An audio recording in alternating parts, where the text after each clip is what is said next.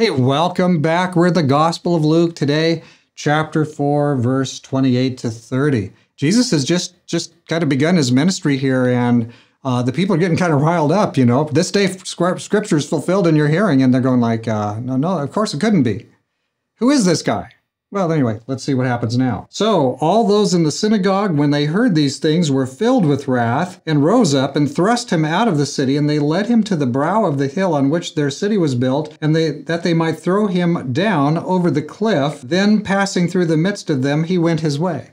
So this is the reaction to Jesus. He's come to proclaim liberty to the captives. We saw that a few mornings ago. And they begin to think about what he says, and now they get really stirred up. And it says here they were filled with wrath. Jesus comes in filled with the Holy Spirit, but they now, when they hear Spirit-led truth through the very lips of Jesus, God himself come in human flesh, now they are filled with wrath. Oh no. And so they rise up. Now they physically manhandle him. They're going to take him to the edge, and they're going to chuck him over the edge, and I'm sure head first. This is the way Jesus' first day of preaching begins, you know.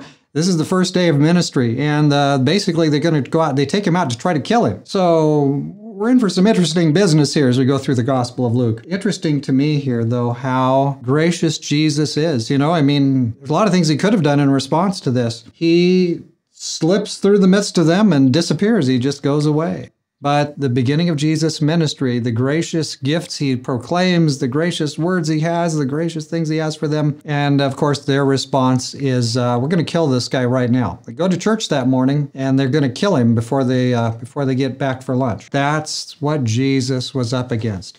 So if you kind of wonder, like, you know, why are we having these troubles in your own church, you know, different kinds of trouble? And well, this is what Jesus was up against. He was up against it then. And whenever somebody proclaims the word of truth, this is what we're up against now, is that there are a lot of people out there who want to keep to the status quo and keep themselves in captivity. And they just as soon kill the messenger. And they tried to do it that Sabbath morning. But Jesus was merciful.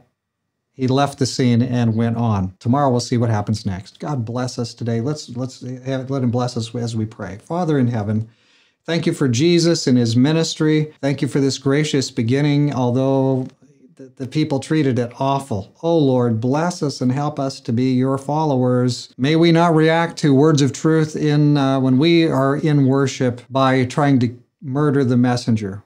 Help us to be more like Jesus, Lord, we ask in Jesus' name. Amen. Friend, may God's blessings be upon you today.